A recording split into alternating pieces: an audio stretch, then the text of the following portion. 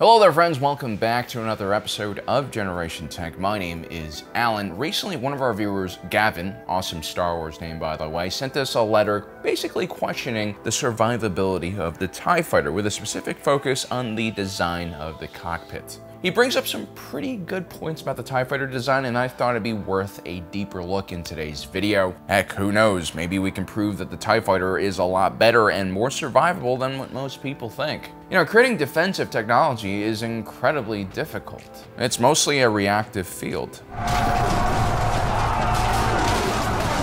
You take a look at the various kind of threats your forces will face, and you try your best to design something that works against all of those threats. Now, oftentimes what happens is one faction will find a good solution to the problem of defense, and everyone else will just copycat that design. Take a look at the Joint Strike Fighter program, otherwise known as the F-35 platform. Then take a look at the Shenyang J-31, or the Turkish Aerospace TFX, or the Sukhoi Su-75. Now, I could easily just brag about how the nations that, developed the JSF program are far more advanced, have more open and freer societies and economies, which leads to better utilization of human capital. But, let's not punch down, guys. I doubt they'll even see us coming. We'll still have us boy. No, but seriously, guys, the fact that so many of these other companies have copied the JSF's design simply means that this might just be the optimal shape for a jet fighter that is trying to decrease its radar signature. I mean, for instance, take a look at the B-2 Spirit bomber, and then you have the F-117 Nighthawk, and then you have the B-21 Raider, which hasn't even been built yet, or China's proposed H-20. They all look pretty similar. So what's with all the stealth designs? Well, it's because the #1 danger that jet fighters face in the modern world, aside from poor maintenance, is being detected by the enemy and then getting shot down by some kind of guided munition. Everyone more or less faces the same problems when it comes to jet fighter design, and so it's very likely that these other companies came up with the same solution as the F-35, but through their own R&D. Except for maybe like the J-31 and the H-20. They're not even trying. Most 5th generation stealth fighters will have similarities. They are usually covered with radar-absorbing materials. They'll most likely have an internal weapons bay to further decrease the profile of the fighter, which is why they all kind of look the same. I mean, you see this in a lot of different industries nowadays. Is there really a difference between a Porsche crossover and a Mazda crossover, or any crossover? The answer is no. They all look like shit.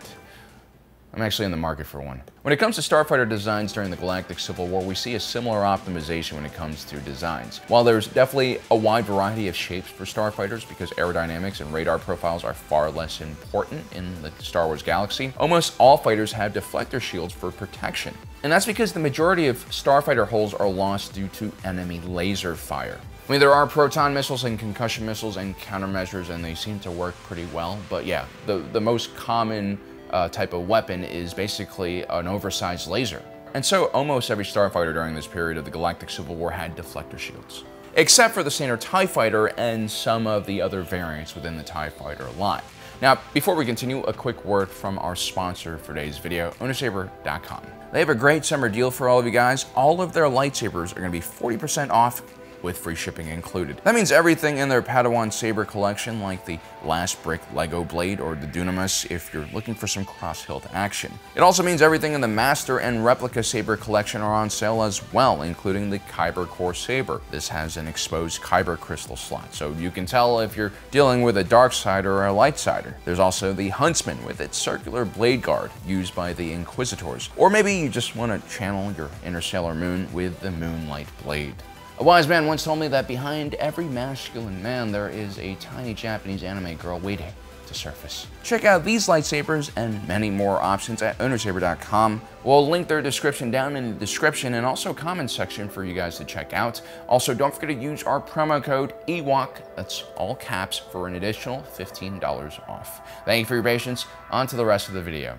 The reason why Sienar Fleet Systems forgoes the shield system can be attributed to the same reason why the TIE Fighter doesn't have a hyperdrive, a full life support system, or heavy weapons. It's basically a cost-saving measure. The TIE Fighter was one of the most widely produced vessels in galactic history, and it was quite an innovative design from a manufacturing standpoint. The twin-ion engine is a masterpiece of engineering and efficiency. It features 0 moving parts, which greatly reduces maintenance costs. It's actually pretty impressive that Sienar Fleet Systems, formerly known as Republic Sienar Systems, was able to pull this off.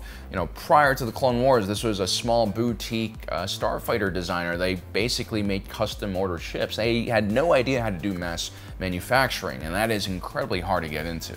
Its chairman, Wraith Sienar, however, was a very ambitious individual, and more importantly, had a very close and personal relationship to Darth Sidious, having built his personal yacht, the Imperialist, and the heavily modified Star Courier used by Darth Maul, which featured advanced cloaking technology. You know, Sienar Fleet Systems, despite all of its flaws, was a very innovative company. I would say it's more innovative than even Incom Corporation.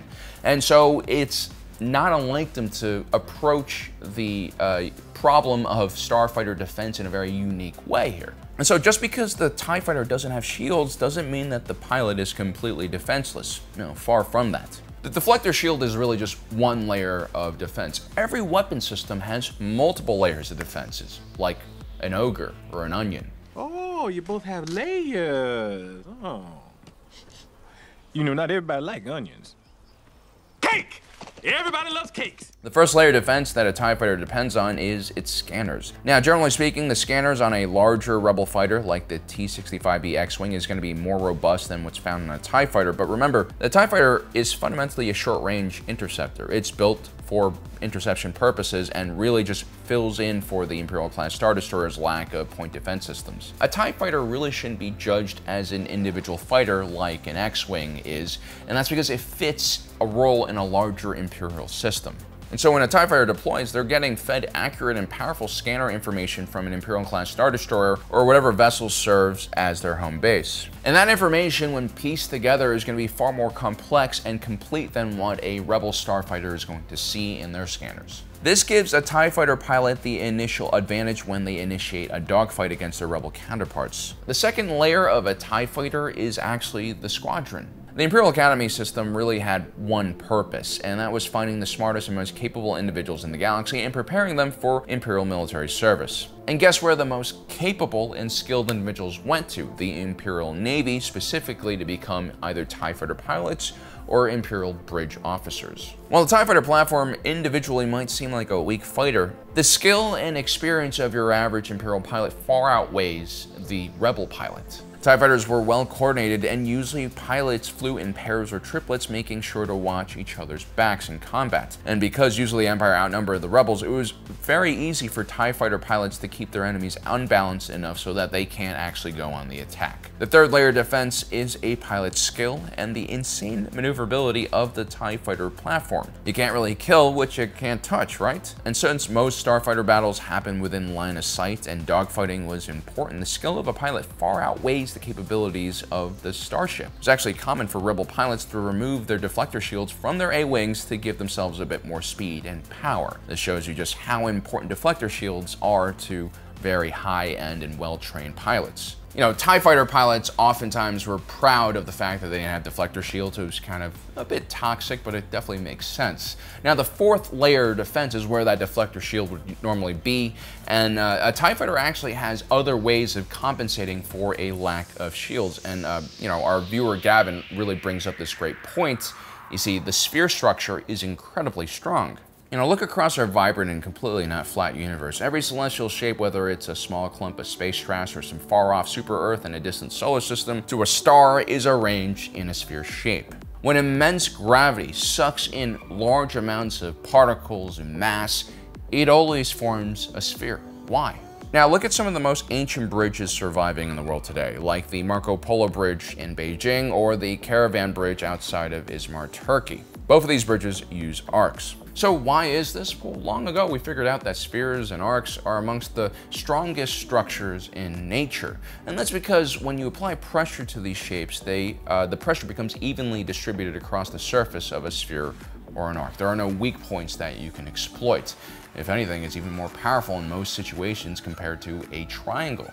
And we all know how much the Sith love their triangles, whether it's holocrons or Star Destroyers. And so, technically speaking, the TIE fighter hull should be one of the strongest ever created. Now, our viewer Galen in his letter talks about Moff Gideon's crash in the first season of Mandalorian. He's flying an Outland TIE fighter, which is just a modified version of the standard TIE.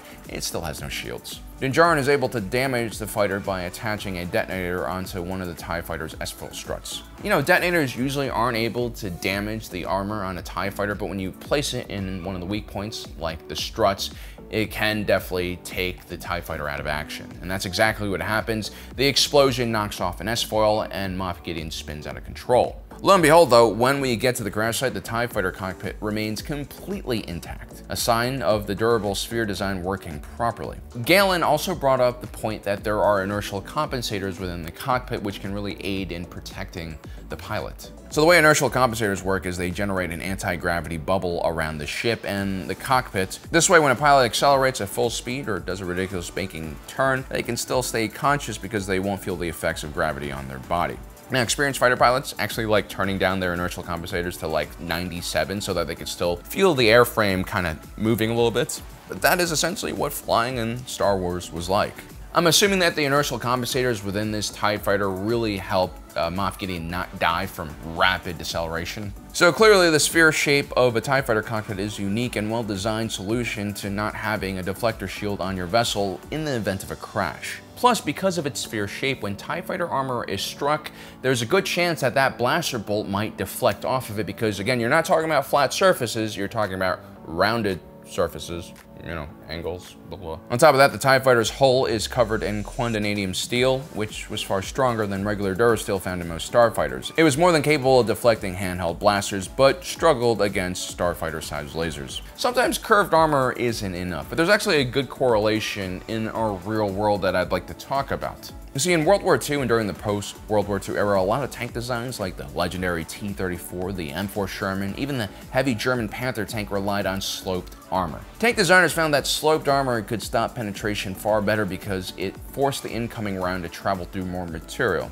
Sloped armor, like the TIE fighter armor, also has a chance of deflecting an incoming round away from the crew compartment. It should be noted that a T-34 would never stand a chance against a Tiger at those ranges. It doesn't matter how much you slope your armor. When you're too close or the enemy has too big of a cannon, you're out of luck.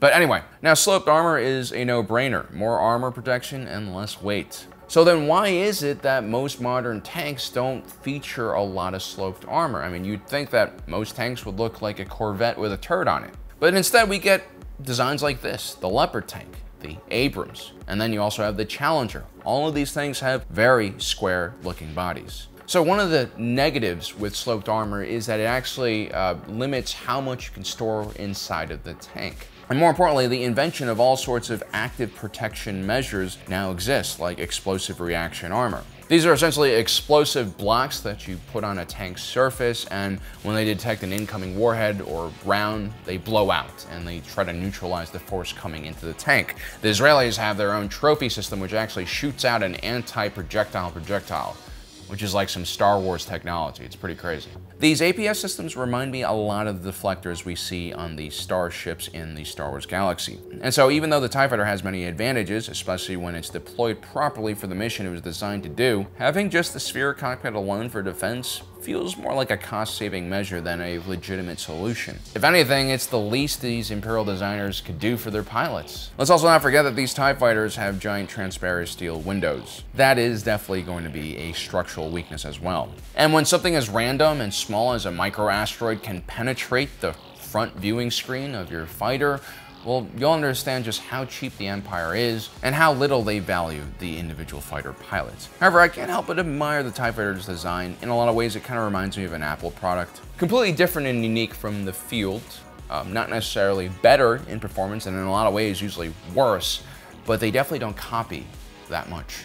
And so I come out of this little research mission with a better appreciation of the TIE fighter's design. I actually remember playing Squadrons a while ago and remarking how tough the TIE fighters were to take down in the game. Obviously, there are balancing issues that you would see in every game, but you still have to approach attacking a TIE fighter a bit differently from how you would approach a shielded fighter. Well, thanks for the idea, Gavin. I hope you and everyone else at home enjoyed this video. Don't forget to subscribe and hit that notification button down below so you don't miss out on the rest of our awesome content. As usual, my name is Alan, reminding you that my allegiance is to the Republic, to democracy.